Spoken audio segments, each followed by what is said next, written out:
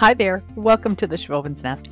My name is Sandra and today I've gathered 13 stunning French country decor ideas that I hope you will love. This candlestick is also thrifted, but it's seen a couple of different makeovers. So I decided to keep it black. It was already painted black, and I'm going to just use some clear wax that has a little drop of white paint in it. I'm going to apply it really generously to the candlestick, making sure I get in all of the little grooves and holes and whatever. And then I'm just going to take a paper towel and wipe some of it off and dab some of it away, and the white will stay inside all of the cracks, and it just turns out really beautiful.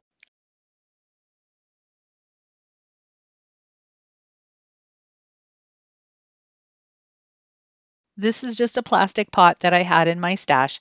I'm using the same rough brush and my DIY chalk paint in white, and I'm going to give this a couple of coats. Then I'm going to dress it up a little. Before I add any details to this pot, I'm going to make sure that the paint is going to stay. So I'm adding a layer of matte Mod Podge to seal it in. In my last video, I used these dot stickers from the Dollar Tree, and I wanted to give this pot a little bit of detail so it would blend a little bit better with the candlestick. And on the candlestick, there are some sort of bead-like embellishments. So I'm just going to give this pot just on the rim. I'm going to go all the way across on the bottom, and then I'm going to do another row on the top.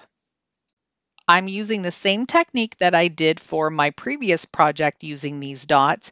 I just stuck them on with the sticky backing that they already have, but then I sealed them in with a really good coat of matte Mod Podge, and that will just make sure that they don't pop off. I felt like the pot was a little too white, so I'm taking some of my black chalk paint, which is also a DIY chalk paint. And if you're interested in that recipe, I've got it linked down in my description box. And I'm just going to give this one good coat all the way around the rim. This candlestick has an indentation on the top, and although my pot looks like it fits, it just is a little bit too big. So I'm adding this wood disc from the Dollar Tree. I'm just going to glue that on, and that will raise up the bottom. So once I put hot glue on the disc, the pot will stick to the disc and I'll get a good secure hold. Using tissue paper and Mod Podge again, I'm going to attach this bee that is surrounded by a beautiful frame, and on the back I have some French script. Again, all available on my website as free printables. I'm going to go ahead and add this on and then continue adding more of the French script until I have the whole pot covered. I'm going to use the white paint and clear wax mixture again, put it all over the top rim of the pot, and then wipe it down, and this will just bring everything together and look really beautiful.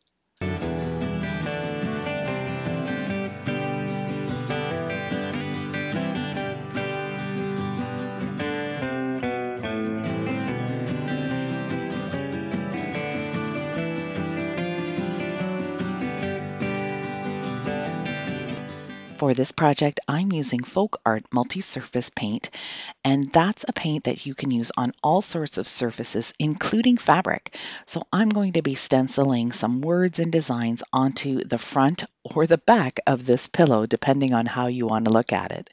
The back of the pillow right now has a Paris-themed fabric, so I thought it would be only fitting to add some Paris-themed things to the front. Now I'm just doing a bow at the bottom, and I'll do a fleur-de-lis on the top. And I'm going to have the whole thing available as a free printable, but I'm also going to have the little bits and pieces available for you if you wanted to design something different yourself.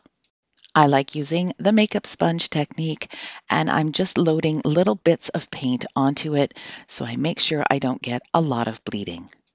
The smaller bits and pieces, I used some plastic poster board from Michaels and used my Cricut to cut out the stencils.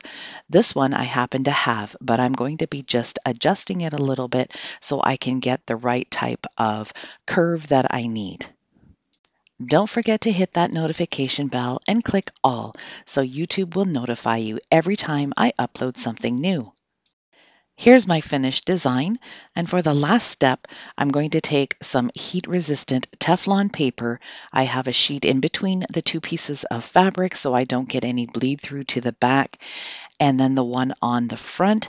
I do have these listed in my description box if you need them, and I'm just using my Cricut Easy Press to iron it.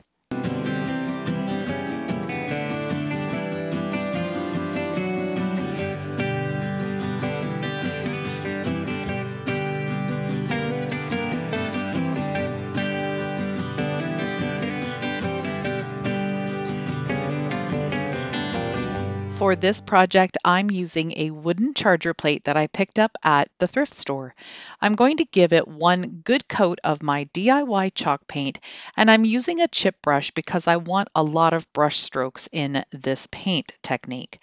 I'm also going in the same direction. You can see that I'm just going up and down consistently because I want this to have sort of a wood grain feel. Next, I'm going to attach these extra large wooden beads as feet, so this can be a decorative wall piece, but also a tray. I'm gluing these together so there's raw wood on raw wood, which means the glue will hold much better. Once this has dried, I'm also going to give the complete bottom along with the beads a coat of my white chalk paint. I want to give this plate a shiplap look, so I'm just using my ruler and a pencil, and I'm going to just draw 3 lines. I've already measured them out and put a little dot so I know where to go with my lines. I wanted the shiplap lines to be a little bit distressed, so I'm just using my finger and smudging that pencil all the way across. This really made a big difference in how the piece looks. The technique I'm using today requires me to add water to the projects. So in order for my chalk paint not to bleed or run or come off with the water, I'm giving it a good coat of Rust-Oleum clear matte finish. The process I'm using today is water slide decal paper. I get mine from Hippo, and I do have a link for it down in my description box. It is a really inexpensive way to achieve an IOD stamp or transfer look without having to spend all that money on those transfers. With water slide paper, the next step is to immerse it completely in some really nicely warm water. You don't want it hot, but you don't want it too cool. And you need to press everything down. So you can see all of the little edges that I cut out are curling up. And that's why I didn't want to go too detailed with my cutting, because I still need to be able to push all of this down into the water. You're going to leave it here for a good 35, 40 to 60 seconds. Once you see that the plastic is starting to lift off from the paper, you're ready to pull it out. When I'm working with larger projects like this, I like to use a spray bottle to mist my item. It just makes it easier to make sure that there's enough water underneath the water slide paper so you don't have a hard time getting it stuck down.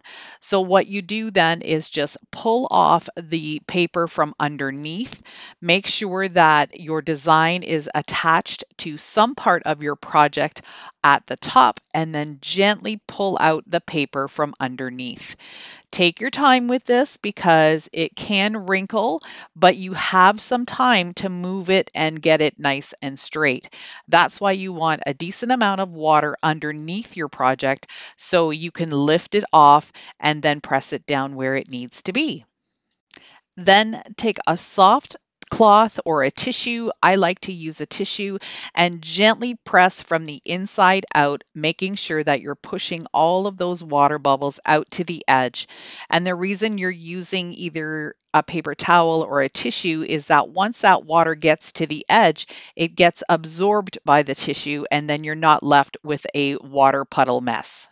Next, I'm going to freehand the word gather on it. I am looking at a paper above there that has the word that I want and the font style, so I can just duplicate that down on my tray. Once I'm done with that, I'm going to take my Sharpie oil-based marker and fill it in. I'm giving it one coat of matte Mod Podge so I can make sure that that transfer is permanent. And I am absolutely in love with this project.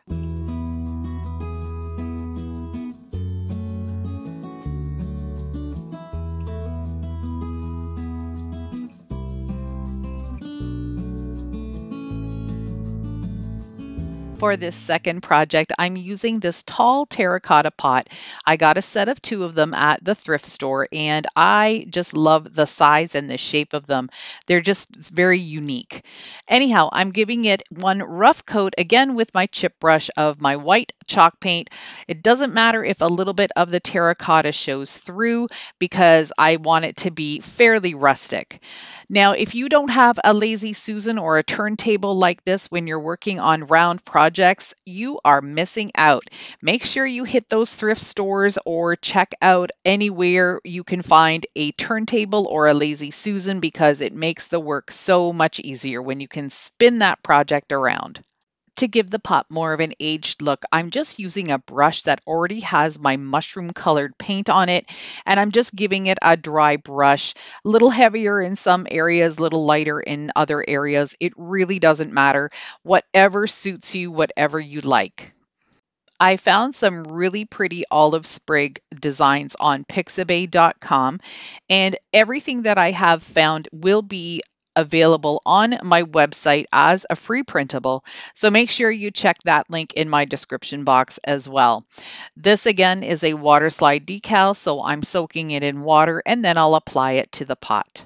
I printed off some smaller sprigs of the olives and I'm just going to add a couple of them to the lip of the pot as well.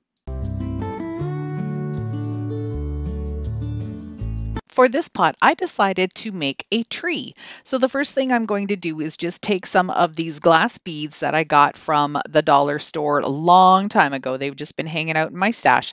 And I'm just going to put some down at the bottom to give it a little bit of weight. Using my utility knife, I'm just going to cut the corners off of this block of styrofoam and then wedge it down into the pot. I'm going to be making a tree. So what I took first was just a leftover piece of stem. It is a plastic stem, but it's brown. And I'm taking these little boxwood stems. I've cut the little circle down at the bottom to make it a little bit easier to push them onto the stems. And I'm going to continue filling up all of the stems with this boxwood. Once I had filled up all the little stem pieces, I then took some additional green stems and glued them on just with some hot glue. I wanted to fill it in just a little bit and make it look more full. I pushed the stem into the styrofoam and used a little bit of hot glue to make sure it stayed in place. Now I'm taking some green floral wire and just bending it into a U shape because I want to add some of this moss, but I don't want to glue it down should I ever decide to change my mind about this later on. So I can just take this little bit of wire and push it down into the moss, into the styrofoam, and it will hold it in place really well.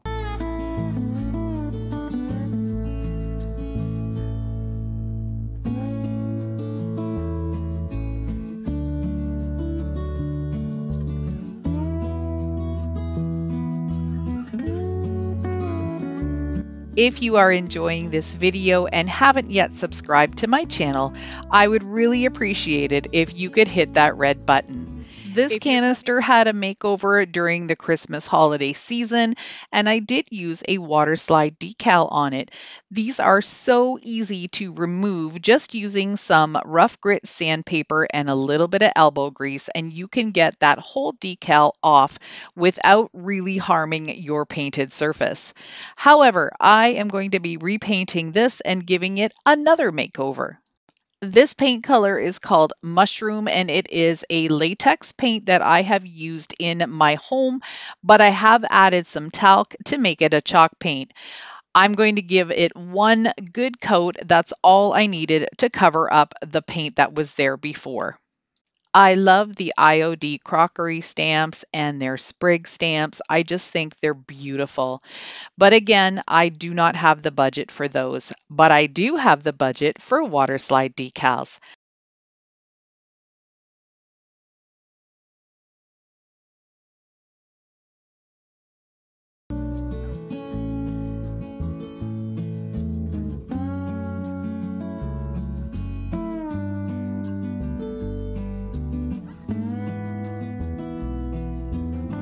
I'm going to use two of these Dollar Tree houses and make them look like faux wood blocks, like they would be solid.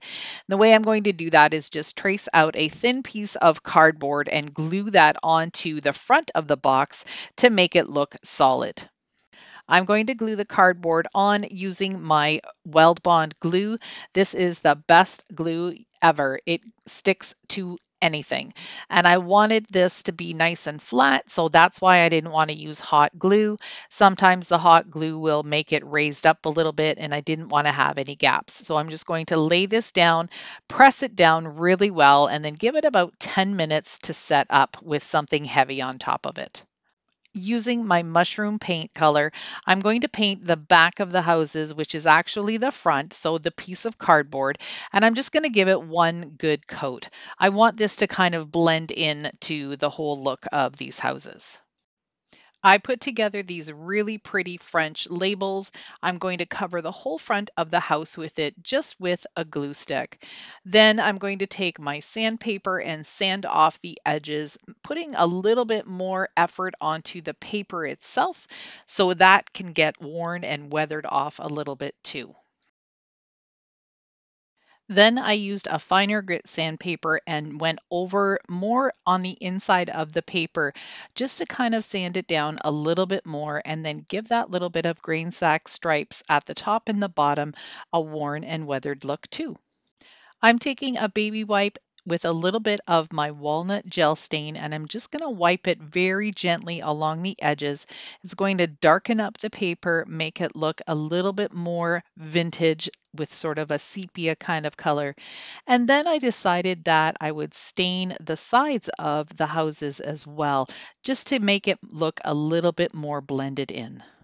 I'm really getting into the French country farmhouse look, and I love how these signs turned out.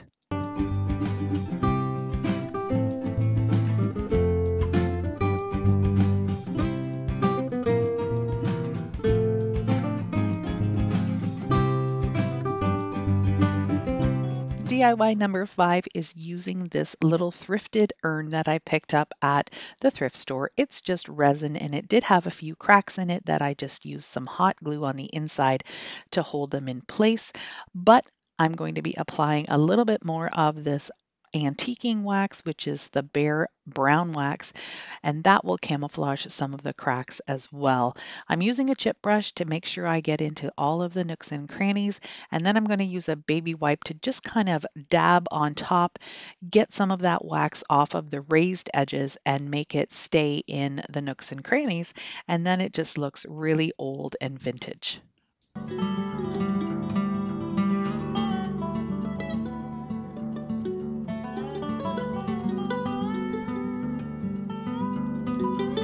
I haven't made a topiary in a while, so I decided to use this stick that I got from my mom. Her plant had died, so I told her we'll keep the stick because it'll be great for a topiary.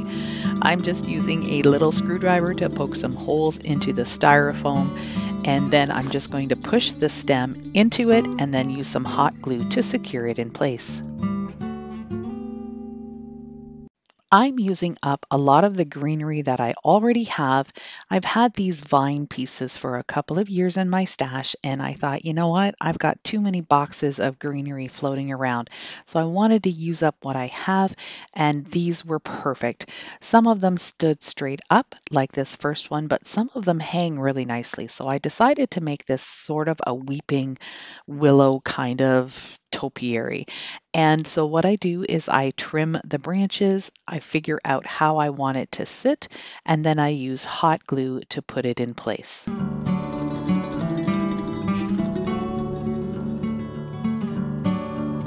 Once it was all built, I looked at it and I decided that I still really didn't like how the bottom was looking. There was still a little bit of that green poking through. So I'm taking a stenciling brush from the Dollar Tree, a little bit of white paint that I'm tapping off the excess, and I'm just going to stipple some of the white on it. And this made it look absolutely beautiful.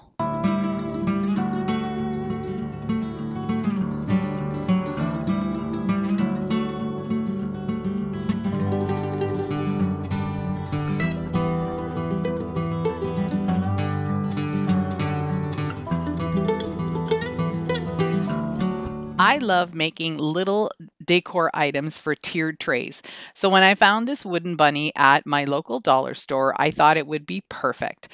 I gave it 2 coats of white chalk paint on both sides, but on the center portion, I used a gray.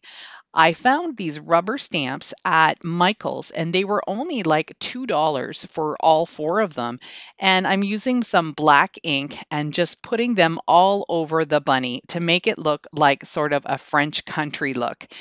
I think this turned out absolutely fabulous. I love the look of these stamps. There's 2 smaller florals, there's 1 rose, and then a sunflower. And I am in love with these. So I think you're probably going to see me do a little bit more with these rubber stamps in the future.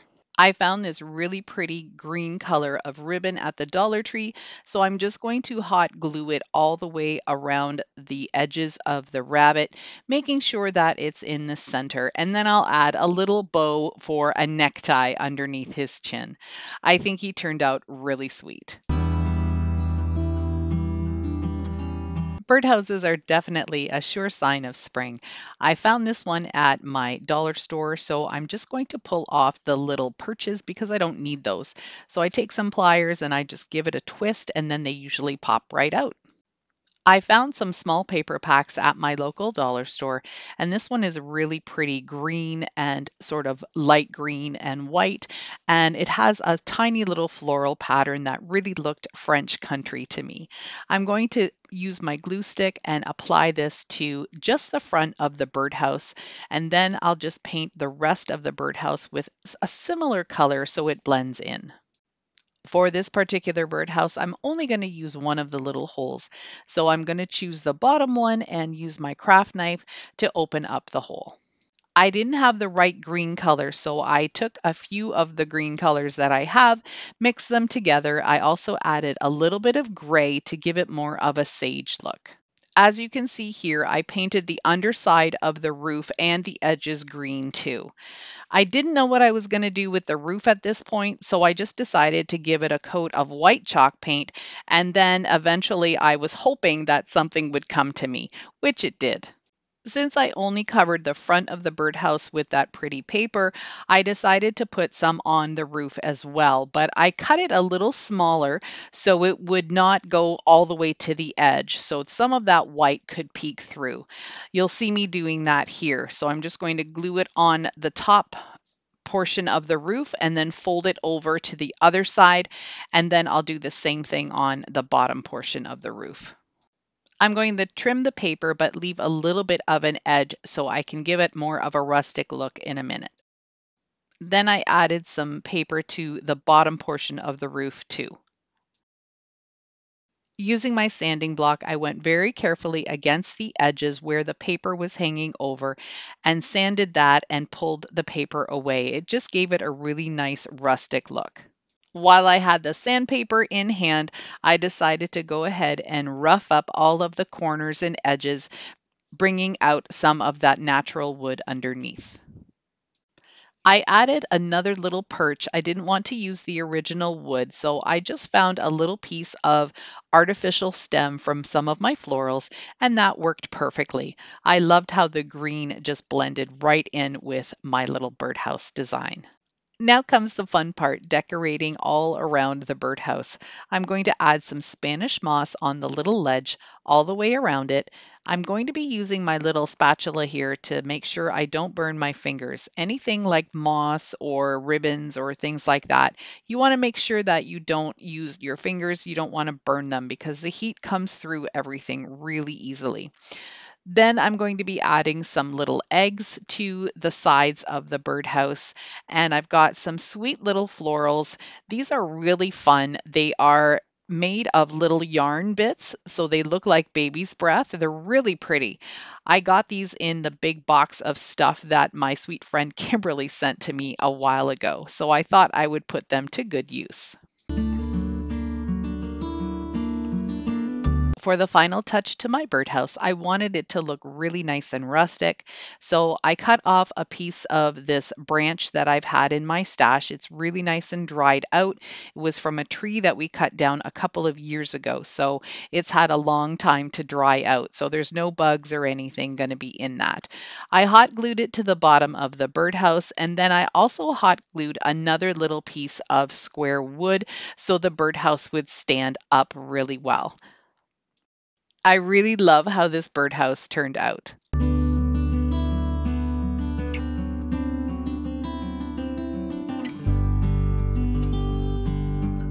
I found this sweet little bird at the thrift store for $1.99, and although he's super cute, he just does not fit in with the theme of my decor today. So I'm giving him a couple of coats of the Parisian Gray Home Decor Folk Art Chalk Paint. I really love this paint. It does a super job of covering with one coat. Now, because this guy is really slippery, I think I did do 2 coats just to make sure I got full coverage. I had this color called Antique Sky from Martha Stewart, and it was just really bright. It was a greeny blue kind of color, just something that I would never use in my crafting. I was always making something new with it. So I decided to just change the whole bottle. I added some more greens and some grays, and that's what I'm using here to stipple on the little bird. I'm using this Craft Smart brush that I got at Michael's, and it's a really rough brush. It's kind of like a chip brush, but it's nice and round, so it's really easy to get a nice texture. So I'm just pouncing up and down, and I'm not even pouncing in all of the areas. I just want this green to kind of show up every once in a while. Once the green was completely dry, I'm going to do the same thing with white paint. I'm not going to go all over the bird, but I just want it to have some little white speckling just to highlight it a little bit more. And I think he turned out really pretty.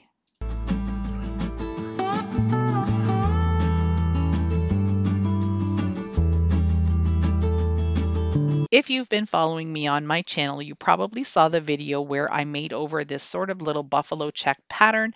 I decided that I didn't like it because I did it on an angle and it was a diamond pattern. So I'm going to cover this up with that same sort of sagey green chalk paint. I thought it would be really cute to add a little fabric pocket to the front of this house. So I'm just using some hot glue and some drop cloth, and I'm going to create the little square that I want, and then leaving the top open, of course, so it creates the pocket. I'll just hot glue it right onto the house. When you're working with hot glue and fabric, the fabric does get fairly hot, so make sure you're either using something other than your fingers to place it down, or do what I'm doing here, and I'm just kind of tapping with my fingers so I don't actually get too much heat onto my fingertips. I printed out this sweet little butterfly, and I'm going to use some Mod Podge to apply it to the little pocket.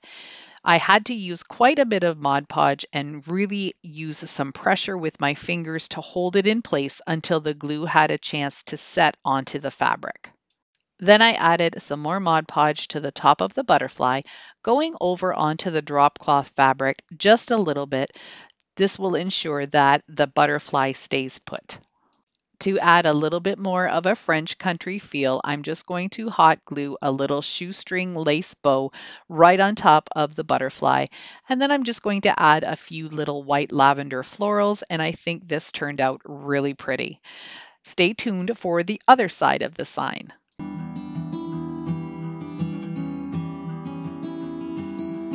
When I'm making little signs for tiered trays, it just makes sense to have them double-sided. So this is the other side of my little house sign, and it has a gray background.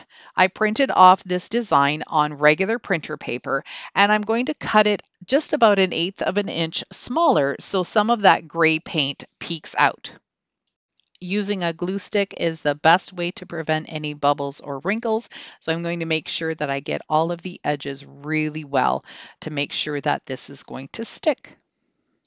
To make the paper look a little bit more rustic, I'm using the same Parisian gray chalk paint and a little chip brush just to drag across and make it look like this paper is really nice and old.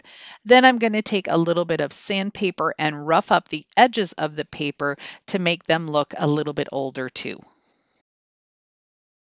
To fill in that sort of open space at the peak of the house, I'm using this little butterfly rubber stamp, and I'm going to put it on a little bit of an angle, and I'm not pressing down really hard all the way because I want it to look a little faded. For this next little double-sided sign, I'm starting off by putting some glue on the back of one of these artist panels that you can get from the Dollar Tree. This one is the 4.5-inch square. Now I'm just going to glue on this little printable that I got, and I'm just making sure that I have all of the edges down the way I want them, and then I'll just press it in place. Using the sanding block in a downward motion will get rid of all of the excess paper and will also leave it with a nice vintage feel. The other side of these artist panels have a really nice frame. I painted it with white chalk paint, and now I'm going to add in this beautiful vintage bunny family printable. All of the printables that are available today in this video will be on my website. That link is down in my description box. I have a section of this little picket fence that I got at Michael's many years ago, and I've been using lots of it in my projects. I'm just going to pull out these little pieces, cut down a couple of them to a smaller size, and then I'm going to hot glue it all along the front of the frame. I glued them onto this little coffee stir stick so they'd be a little bit more steady, and then I painted the stir stick white to match the pickets. I thought it would be really sweet to add some of this little greenery in behind the picket fence, making sure not to cover up any of those sweet little bunnies. Then I took a little bit of a pick from the Dollar Tree and took off some of those little purpley pinky flowers that kind of look like lavender and added those in too. I forgot how much I enjoy making these little decor pieces for tiered trays. I usually sell them as a bundle, but for now I don't have an extra tiered tray, so I'll probably be doing a video on that in the near future. This time for distressing, I used a little bit of burnt umber to keep in with more of that vintage sepia kind of tone, which is more of a brown than a black. To make this look a little bit more French country or shabby chic, I'm going to create a tiny little messy bow that I'm going to glue on top of the sign so you can see it from both sides. I really love how this sign turned out.